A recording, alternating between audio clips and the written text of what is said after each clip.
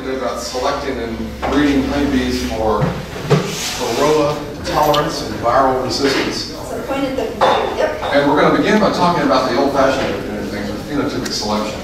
If there's time left at the end of the presentation, I'll go into genomic approaches that are now available for finding honeybees that are resistant to viruses and tolerant to Varroa mites using markers that have been identified in the honeybee genome.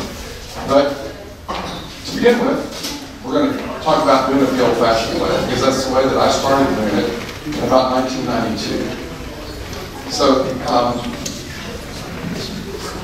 I apologize in advance. Some of these slides are going to be fairly dense, and there is text embedded in it. I'll try to cut through the text and give you the highlights, but if anybody has questions, I'm happy to answer them at the end of the presentation, or if it's really confusing, you can go ahead and interrupt. So obviously, Varroa mites are the first thing that we're going to talk about, and then we'll move on to viruses. And you can see a Varroa mite on the thorax of this honeybee. We were, unfortunately, one of the first Texas operations to become infested with Varroa mites. In 1989, we, as had been our habit, moved about 3,000 colonies to North Dakota. And unbeknownst to us, there was an unauthorized, unpermitted Florida beekeeper that moved in about 1,000 colonies right on top of us, right after Varroa mites had gotten to Florida.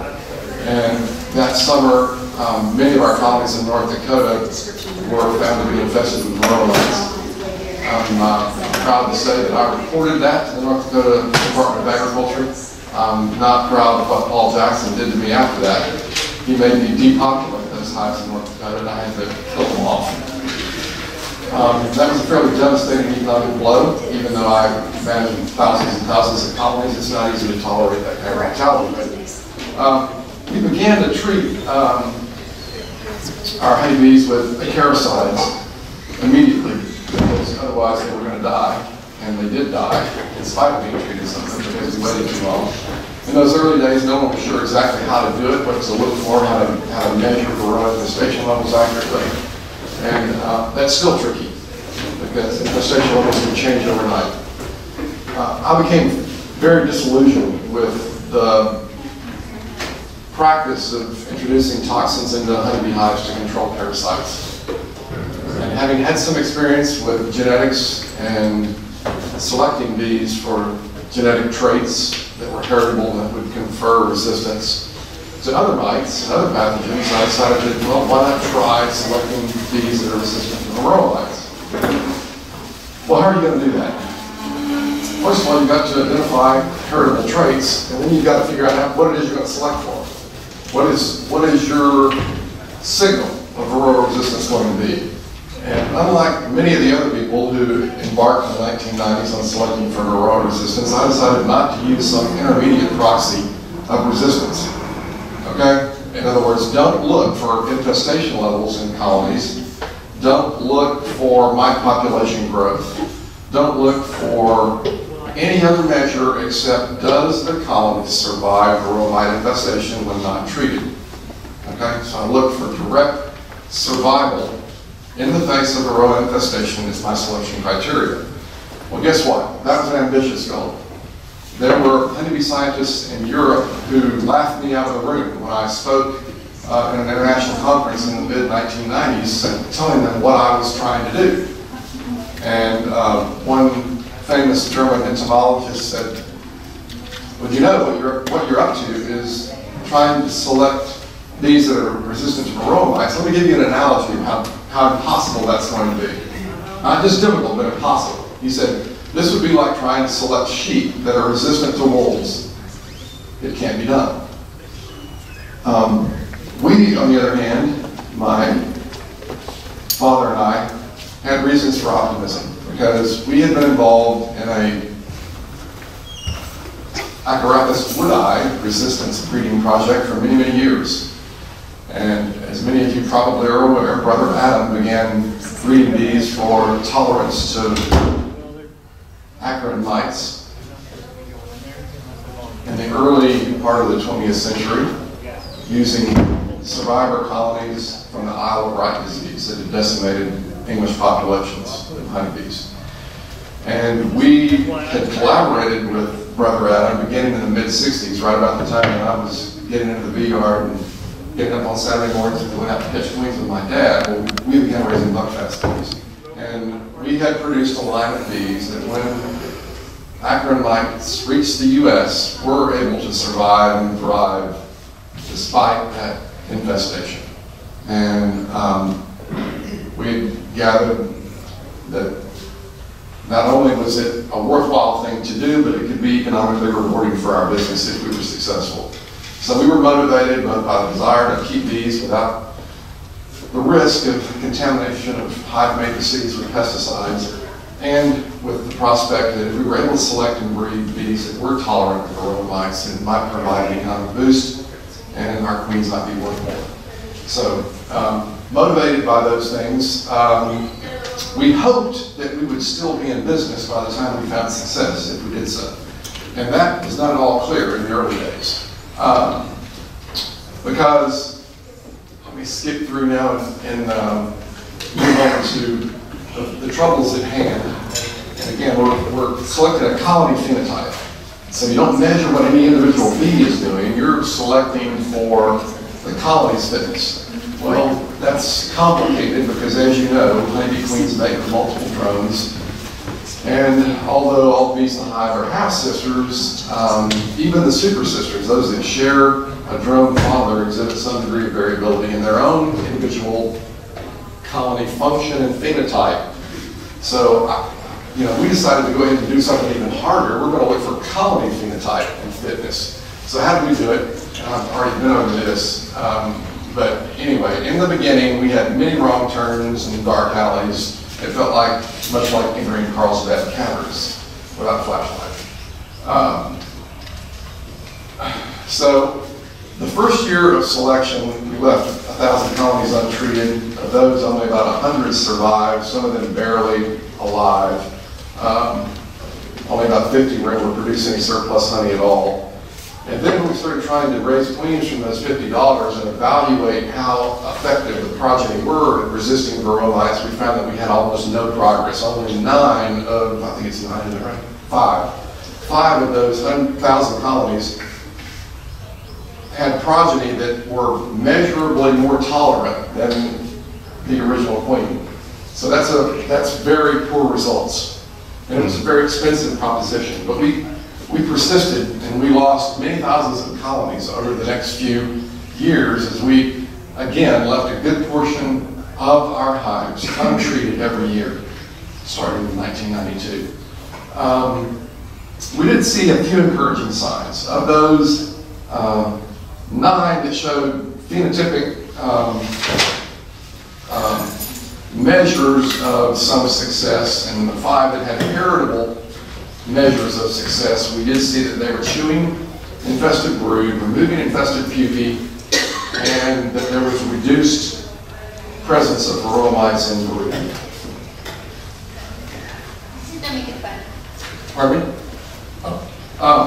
And so we persisted, again, as I said, despite the discouragement of those early years and only incremental progress, until all of a sudden, in late 95, we had significant increases in the number of colonies that had survived and had been reared from those queens that were heading colonies that had exhibited significant levels of Varroa tolerance and had survived without treatment and actually produced a little bit of honey or produced bees for harvesting packages and queens. And we also noticed that among the progeny of those survivor colonies, we had reduced incidence of parasitic mite syndrome. So, about the same time, I thought that I was seeing something else that I could use as a predictor of colony fitness and colony propensity to tolerate Varroa mites. And that was the incidence of deformed wing bees in the colony. And as you know, deformed wing virus is what's responsible for causing deformed wing bees, and deformed wing virus is vectored by Varroa mites. So my thinking was, after determining that I was losing colonies to deformed wing virus, even though I could find very, very few Varroa mites in those colonies, I decided, well, maybe we could get ahead faster and more efficiently if I was also requeening all of my colonies that exhibited lots of deformed winged bees, even if I couldn't find Varroa mites in those colonies. And so about 95, I started doing that. And by 1999, or 1997, excuse me, we stopped treating nearly all our colonies and decided to just go cold turkey and see what happened, because we were encouraged enough that we could make that transition by that point. But we were still suffering from reduced honey production compared to our historic production averages. We historically in our operation had been able to produce about 85 pounds, 90 pounds of honey in Texas per colony, and about 135 to 175 pounds of honey in colonies moved to North Dakota or Montana. So we were getting lower honey production, but we were getting colonies that were still productive and survived without treatment. So we were making progress. We also noticed that we continued to have a few other unrelated problems that seemed to trickle down with the level of resistance to Varroa mites that our colonies exhibited. Principally, we saw a higher frequency of European foul brood in those colonies. We also determined that we probably had a larger signal of Africanized introgression in our bees that were highly resistant to Varroa mites, at least on average in those early years. But we began to also select for we never stopped selecting for other traits, but we emphasized selection for gentleness beginning in about 98, 99. And because we didn't want to lose that. That had been a lodestar of our breed for generations. And we also began to incorporate bees from other lines in order to enhance the genetic diversity that was out there, although subsequent studies have revealed that our honeybees are actually more genetically diverse than other commercial breeding populations in the U.S. by far. By 99, I had colonies like this that were left untreated for multiple years without acaricides, and that's what we were after. We wanted to see beautiful frames full of sealed brood that once that brood emerged, those bees were productive, they didn't have deformed wings, they weren't shrunken, and they had normal lifespans. And we got there, but it remains a continuing struggle today because it can be tricky. You can fool yourself. You can select colonies that you think are resistant to viruses and tolerant of Varroa mites, only to discover that actually what's happened is that you have fortuitously got, or maybe it's unlucky, actually, if you're involved in this kind of project, you've got colonies that escape infestation or escape infection with viruses. And so you've inadvertently just selected for the lucky ones, not the ones that are resistant. So you have to bear in mind that this sort of project is fraught with peril. You've got to be very careful every step of the way to make sure you're not fooling yourself. And we constantly have to remind ourselves to be vigilant and to continue to focus on every generation finding those bees that remain highly productive, yet gentle, and also are very resistant to the Varroa mites and honeybee viruses too. I want to emphasize that last point because we do want to continue to select for bees that are tolerant of barefoot beekeeping, right? We all want to be able to do this in our backyard. You know? Wake up on Sunday morning, and if you want to go into your hive, with your cup of coffee, just, you want to be able to do that, right? You don't want to have to don the full-on protective gear, particularly in the heat of Texas summers. So while you're busy selecting for one thing, you can't lose other things along the way, and that's very, very easy to do. Even if you're selecting for something as simple as increased honey production. If you're not also keeping your eye on lots of other balls at the same time, keeping them in play, you can end up losing other valuable traits that your colonies exhibit. Anyway, the pot of gold at the end of the rainbow is we've got honeybees, we don't have to worry about treatment, and believe me, as a commercial beekeeper, it is a huge relief and eliminator of stress not to have to worry about monitoring Varroa populations and worrying about colonies dying if you don't get that acaricide into your colony at the appropriate time. And that's not to mention the associated problems of acaricide residue accumulation in wax and other hive matrices. And don't forget that despite the fact that most of those acaricides end up in wax, because wax is hydrophilic, loves those organic compounds and sucks them up, there are measurable concentrations that are found in other hive products too. And if you want to have organic honey and keep honey that's as pure as possible, you don't want to be putting poisons in your hive. So now let's move on. Is there time still? Is that clock accurate? I guess it is. I'll talk about in more detail some of the genomic work that I've done in collaboration with many other honeybee scientists, researchers, and beekeepers out there across the country. Some of the more notable names would be Jay Evans at the USDA ARS Bee Research Facility in Beltsville, Maryland, Bob Danka, and John Harbo, formerly, in John's case, at ARS Baton Rouge. That's where Bob Danka is right now. Tom Renber there as well. Gene Robinson at the University of Illinois. Hugh Robertson at the University of Illinois. Richard Maleska at University of Australia, and the list goes on and on. But I particularly want to single out Hugh and Gene and Jay and Richard Maleska because they were my co-conspirators in getting the honeybee genome sequenced. And I'm very proud to have had a leadership role in that effort. And because of that, we now have new tools that are available that will allow us to select other honeybees for Varroa tolerance and viral resistance without having to go through this arduous process of finding colonies that exhibit a colony phenotype that confers survivorship.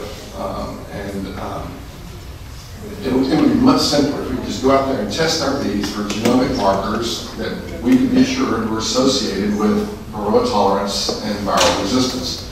So that was one of my motivating reasons for becoming involved in the Honeybee Genome Project.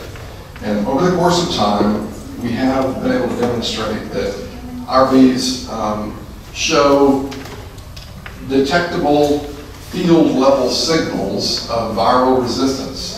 Okay, so what you're looking at here in this slide is average levels of viral titers in Varroa resistant VR versus Varroa susceptible colonies collected in Texas and North Dakota and Montana over the course of several years.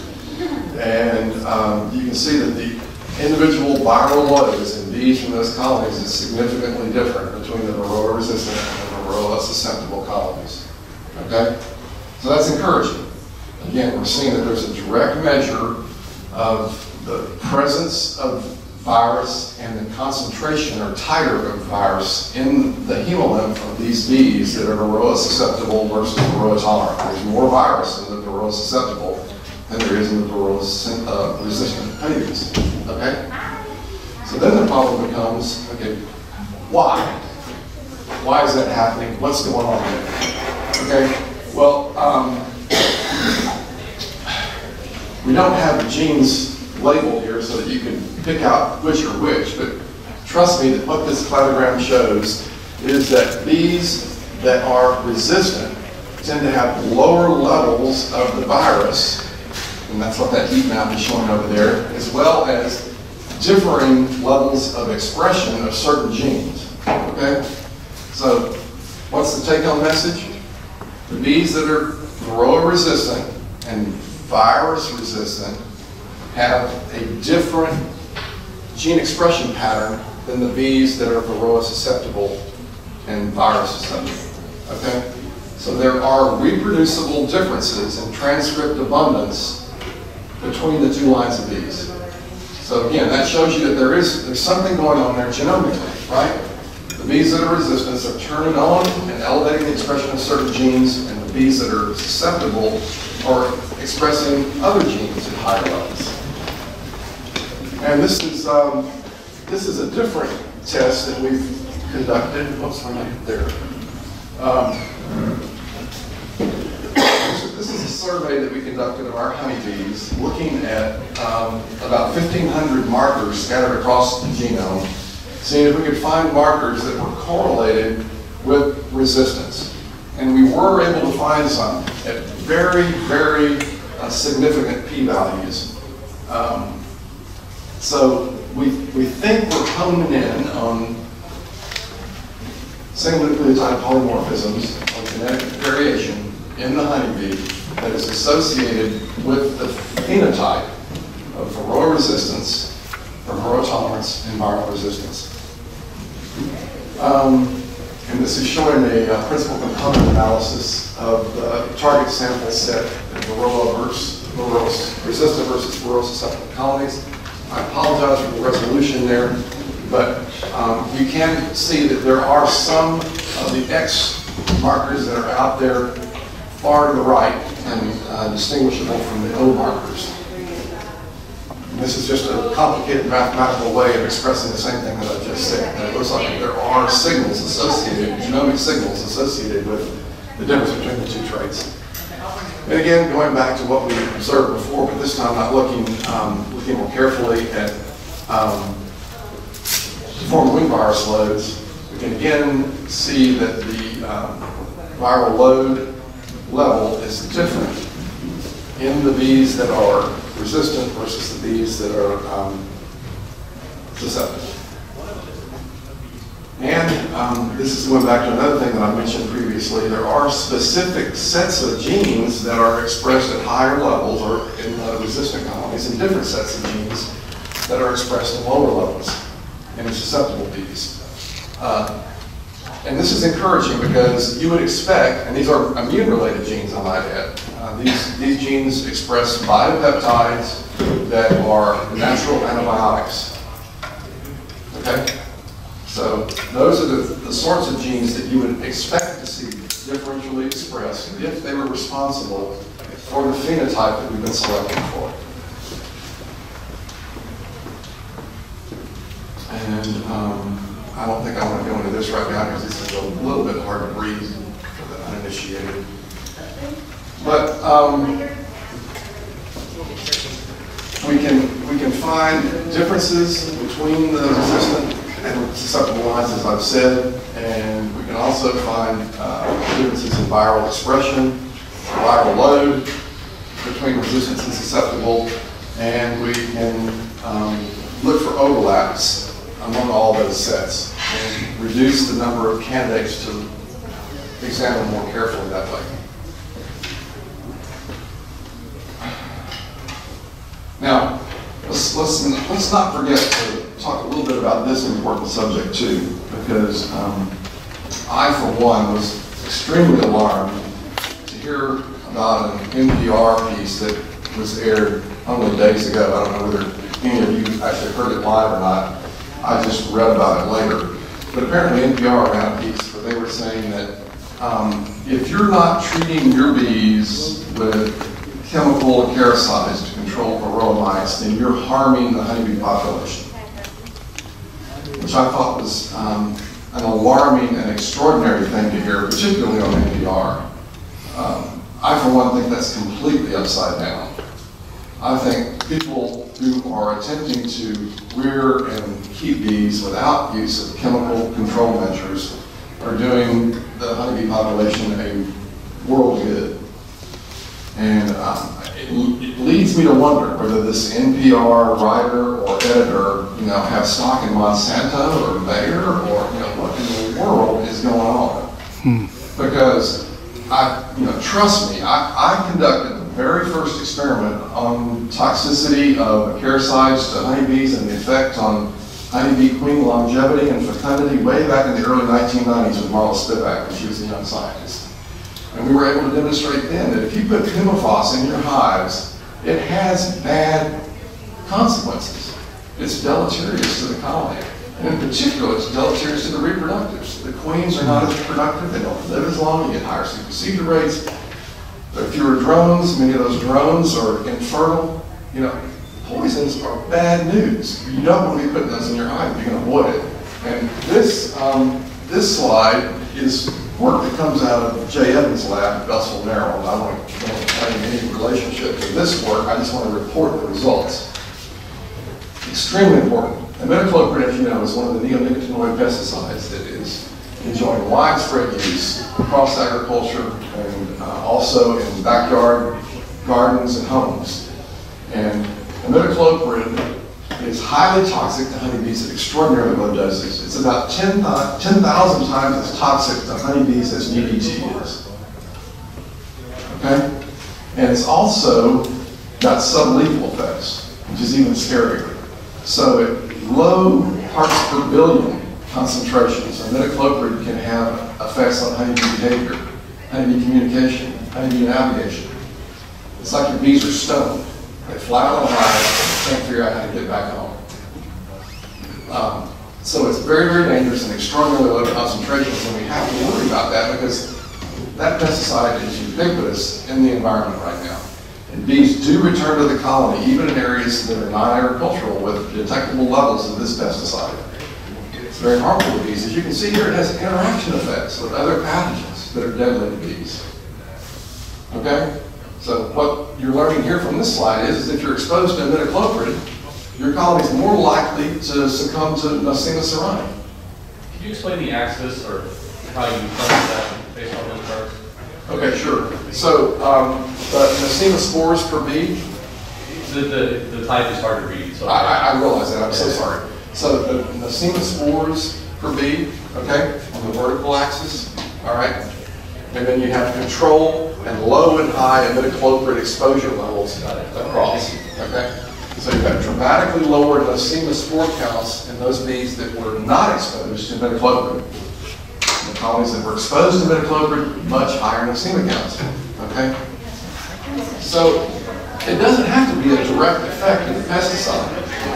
Pesticides can suppress immune function of bees and have other impacts on colony behavior and individual bee function that result in higher pathogen and parasite levels. That's bad news. And I firmly believe that pesticides are bad for your colony. And if you want to do what you can to keep your colony healthy, one of the things you want to do is minimize their exposure to pesticides. That's why I think this NPR article was so unbelievably upside down.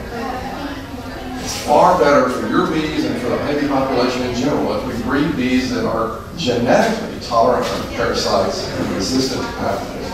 I'll get that off my high horse now because I think I'm almost done. You can see the same thing with fipronil, okay?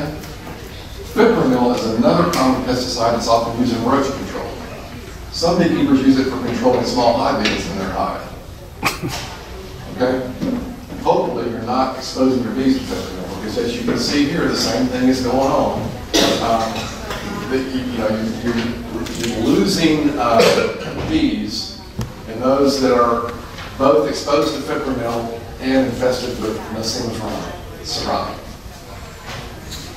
I already talked about this a little bit. Let's see more details.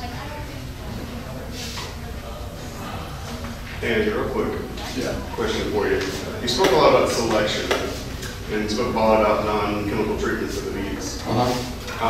For the small-scale hobby beekeeper who only has a few hives in their backyard that they want to keep quote-unquote naturally, or they catch a swarm or two, how do you recommend that they go about selecting for Varroa mite resistance and what to do with the hives that won't make it? Okay. Yeah, everybody should be engaged in this work. It's not just something that I should be thinking about. If you want to do it on your own, okay, I would encourage you to attempt to begin with a reasonably diverse genetic background in those colonies that you're keeping. If you want to start from scratch and do it yourself. Because you've got to remember that if you don't have genetic variability in your population, your abilities to select for genetic material that provides a trait of interest is going to be reduced. Because selection, whether it's natural selection and evolution in action, or whether it's accelerated natural selection that you, the beekeeper, are bringing to bear on the solution space. If you don't have that genetic variation in the background, it's going to be very difficult to do much, right? You don't have much to select. That's what it boils down to. So begin with a diverse population. And then, as I attempted to mention in the early part of the talk, you've got to be careful that you're not fooling yourself, okay? So through the backyard beekeeping, you want to score your colonies for Varroa tolerance or viral resistance. You actually probably need to do some sort of controlled exposure treatment, right? You understand what I'm saying? So you harvest Varroa mites, knock them down, kill them, and then inoculate each colony with approximately equal numbers of mites. So you get the same infestation when you begin with. Or you can start nukes or hives from a giant package. That's the way the research is typically done on a larger scale. You get 5 pounds of bees or 10 pounds of bees, stir them all around and make sure that you're starting out each of your colonies with an aliquot of bees from that same original sample. It's going to have more or less the same number of Varroa mites in each little handful. And then, introduce different queens to each of those starter groups, and then evaluate their performance over time. I also mentioned that don't be fooled by the infestation level. We've talked about that. But then you've also got to worry about the longitudinal aspect of these efforts. You've got to keep this experiment going for a significant period of time. Because I'll just mention one thing that can change your results. Experience that I had early on that led me down some blind alleys. So it turns out that some propolis that bees produce or collect actually from plants, of course propolis or propolis is plant resin, right? Sap. There are certain areas of Texas that produce propolis that has anti-Varroa effects.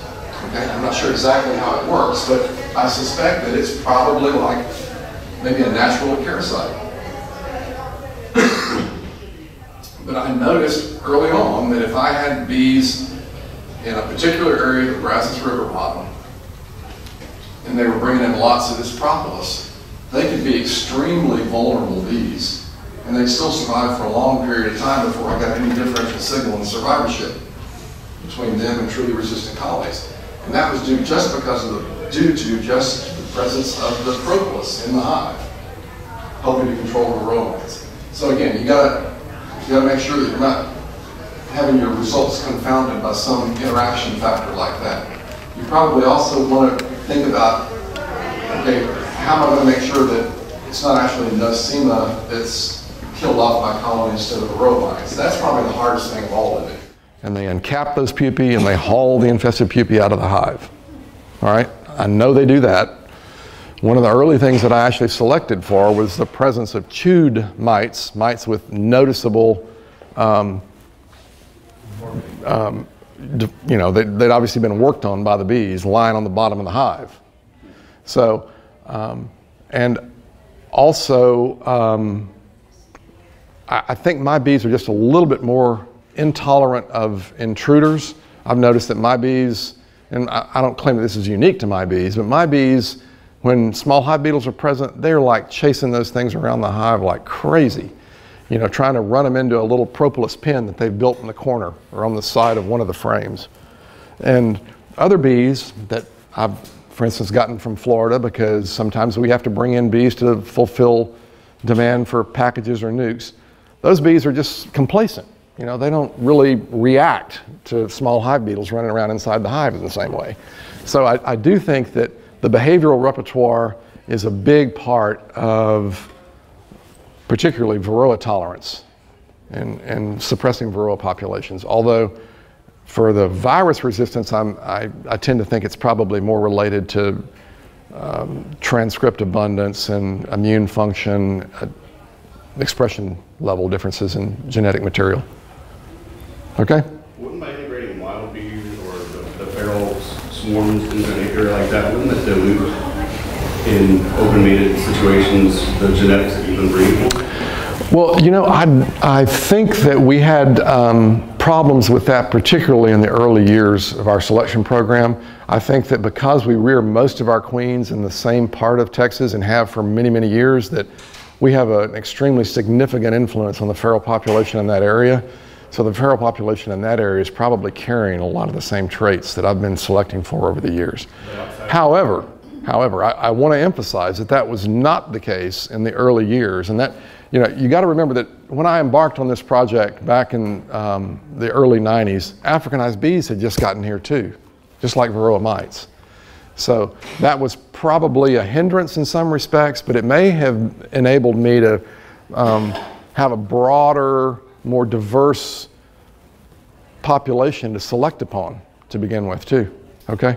You just have to be careful that you don't bring along for the ride hitchhiker traits that you don't want, because that's easy to do. I want to emphasize that. That's probably the trickiest part of breeding bees, is to find bees that exhibit what you want and yet still retain the other characteristics that we all prize, like high honey production, healthy populations, queens with reasonable longevity, gentleness. All those things are extremely important. Thank you.